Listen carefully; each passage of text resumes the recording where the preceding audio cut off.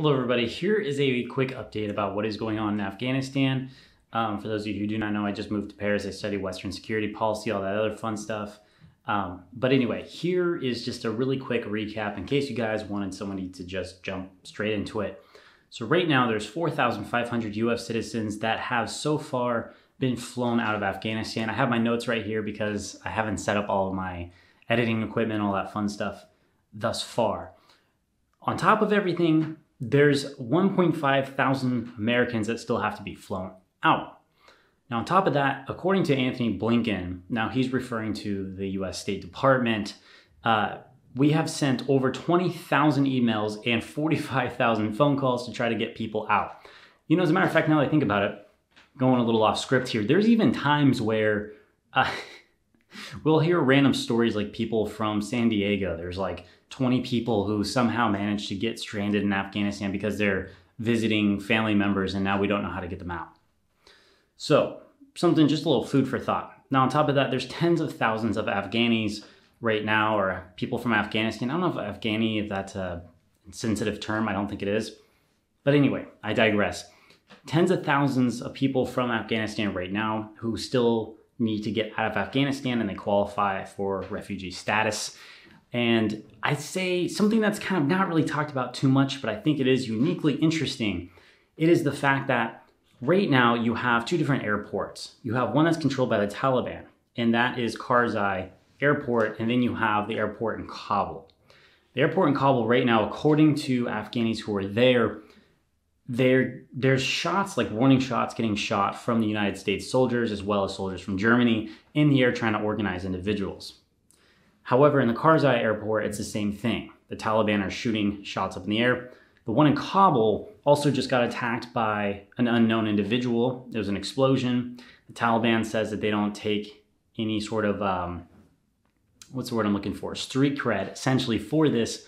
And it's potentially the Islamic State. It's really hard to say which one is which because there's oftentimes situations where groups will try to take the credit. More often, statistically, more often than not, if something like this happens, a group tries to take credit even if they didn't actually do it. So for a group not to take credit is a little questionable, to say the least, even though you would normally think, well, no, that's a perfect chance. Like they're not going to take credit because it's going to mess things up politically for them, but they still wanted to attack. But that doesn't actually happen as often as one might think, believe it or not.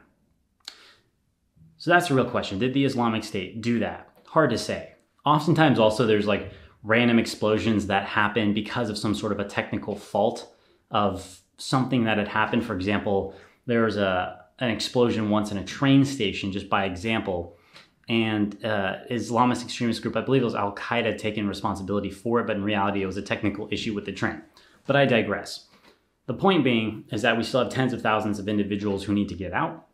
And we have the Taliban controlling one airport, and then you have the US controlling another airport. I'm not exactly sure how the Islamic State fits into all of this. They've been a little quiet recently. Part of the reason also is because they've been essentially decimated. So if you hear reports of like different countries like, oh, the Islamic State is in there. Well, the Islamic State essentially doesn't exist anymore. So that's just a kind of a fun fact. But anyway, we'll see what happens.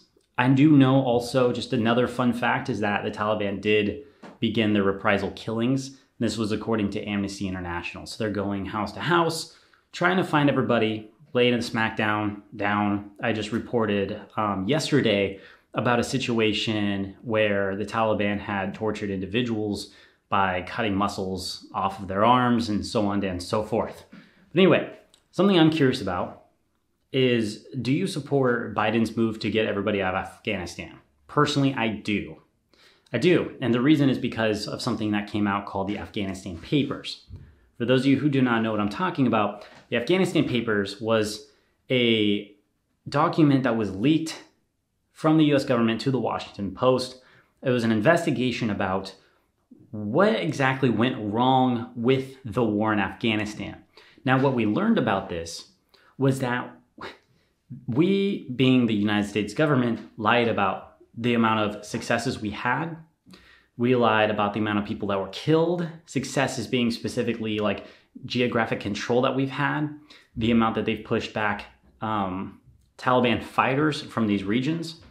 And so what we learned is that the reason why the Taliban was able to take control from a lot of these different small regional governances and US government, as well as the Afghani government, was because most of the time the Taliban didn't actually leave these regions, but rather instead they hung out until the US decided to withdraw, and then they rose back to power, similar to what they had done in 1996. Fun fact, the Taliban had taken control in 1996 to about 2001, and that's essentially what we're seeing now. But anyway, what do you think? Do you agree with this or not?